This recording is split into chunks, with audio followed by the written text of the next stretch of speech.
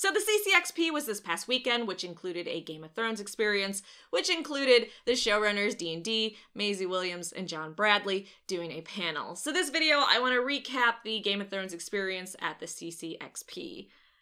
I feel like I said Game of Thrones so many times in a really short amount of time.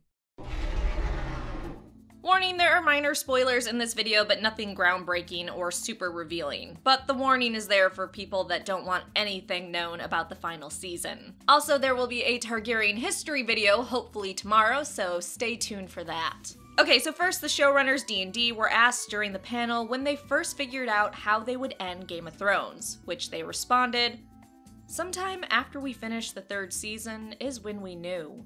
Which is a bit intriguing to me because we know George gave them the ending of his books, or general ending of his books, as part of his agreement with HBO for security measures, like he dies or something similar. So the fact they had to take a few years to decide how they wanted to end it is a bit interesting. Perhaps they meant as in the nitty-gritty details of it, because they did say they knew certain things such as Dany would one day cross the Narrow Sea from the very beginning. The idea that the show could end differently than the books is a fun one though. I know George has been very open that the show will never do a ton of plots he has planned for his books. Hell, some alive book characters are dead in the show, and vice versa. And the show has wildly deviated from the books in a lot of places. It ending differently wouldn't be too shocking. Oh, and you may be happy to know that Arya has more major kills this final season, and just not stabbing whites. So at CCXP, Maisie Williams said that Arya Stark has a few more big kills ahead of her in Season 8. Now, what are these big kills ahead of her in Season 8? I'm still hoping that we see her take down at least one White Walker with a Valyrian steel dagger. Maybe a certain dagger we've all grown to love. Her saying that may also add more fuel to the Arya kills Cersei fire. At the very least, I hope that a few more big kills doesn't involve just whites. I want her to off a main character. Next, Maisie seemed a bit upset when David answered that his favorite sword was Heartsbane and that he has the sword at home, asking, well, then why can't I have Needle? Something tells me Maisie's gonna get Needle now. Though they're probably going to do what HBO has done before, save items to auction off later, likely for charity. So if they don't give her Needle, maybe she can buy it when they do a charity auction for a ridiculous amount of money. Oh, and I'm not sure if John was trying to go for adorable points this panel, but his answer was the thimble that Sam's mother gave him before he left for the Wall. God, John Bradley comes across as such a sweetheart. Next, the two actors were asked about their first Game of Thrones memory. John answered, "The big table read in Belfast when we got a sense of what a huge deal this show would be.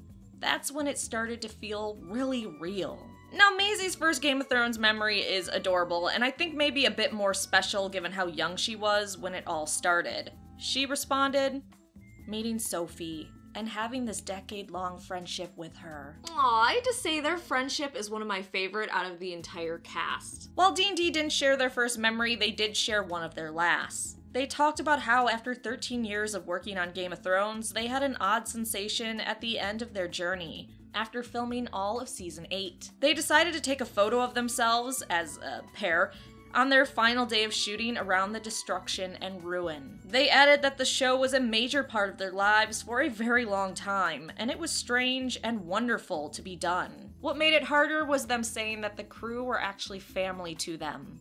D&D repeated an answer to a question they've gotten before: who was the hardest and who was the easiest to cast? They confirmed once again that Maisie Williams as Arya was the hardest to cast, saying they actually saw a little thumbnail picture of Maisie on their laptop while scouting for other actors in another country, and even on a picture that small, there was just something about her that seemed like Arya to them. Of course, Mark Addy as Robert Baratheon was the easiest to cast. We've known that for a while. Which I think there are a lot of people that agree that Mark played Bobby B beautifully and added a new depth to Robert we didn't really get in the first book. I've been sitting here for days!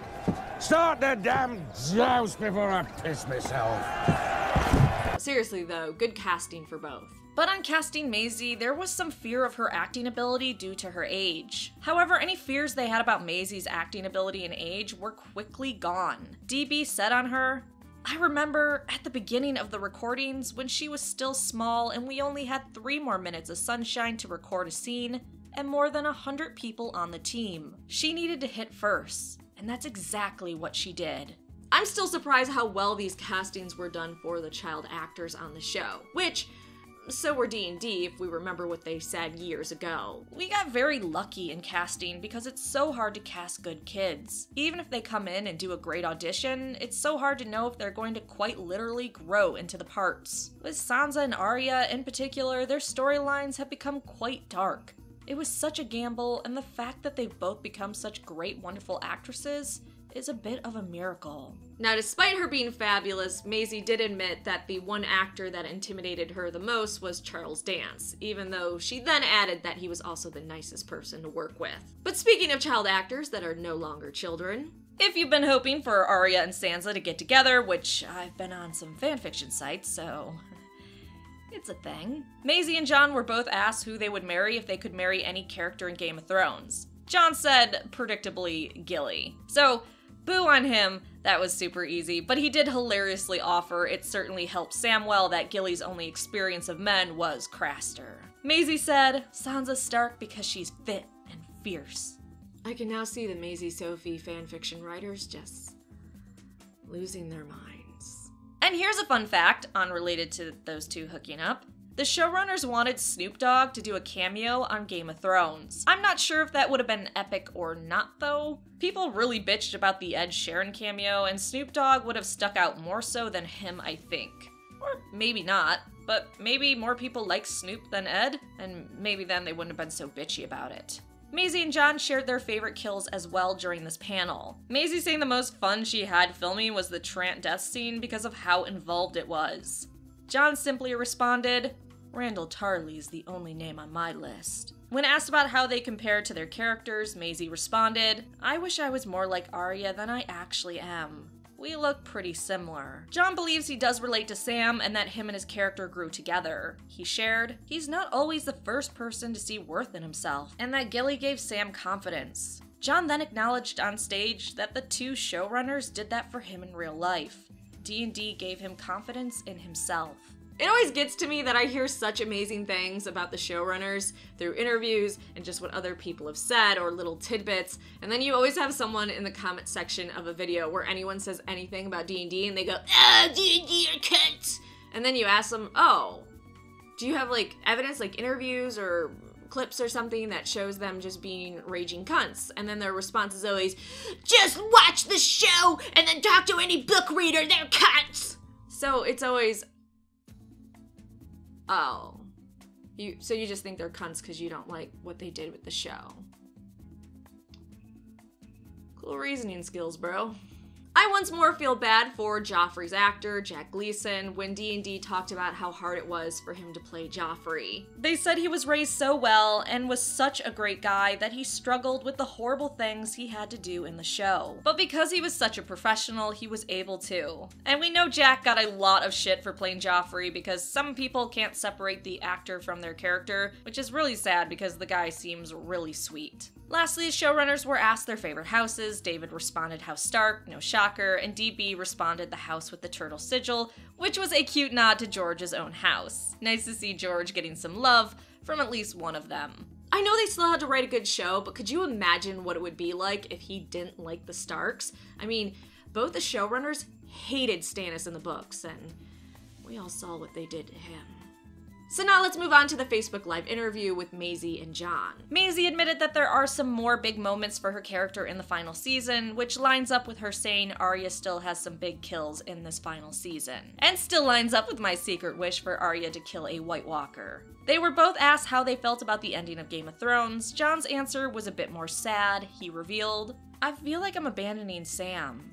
Kind of, because I'm never going to see how he is again. Funnily enough, they become real people, and you just gotta hope they're happy. But to know you're never gonna touch base with them again, it's kind of hard. It's a real emotional separation, I think. Okay, him saying he wishes he could go back to that world and see how Sam is doing clearly indicates that Sam makes it through the end of Game of Thrones, which isn't really a surprise, but I don't know, that feels like a slip to me.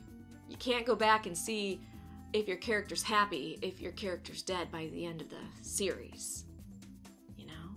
He also talked about while he enjoyed going off on his own and being a main character, he also felt left out from time to time, such as with the Battle of the Bastards. However, he said he wouldn't trade his experience of playing Sam for anything, admitting, "You're never treading water with these characters. Every single scene inspires a change in them you never could have anticipated."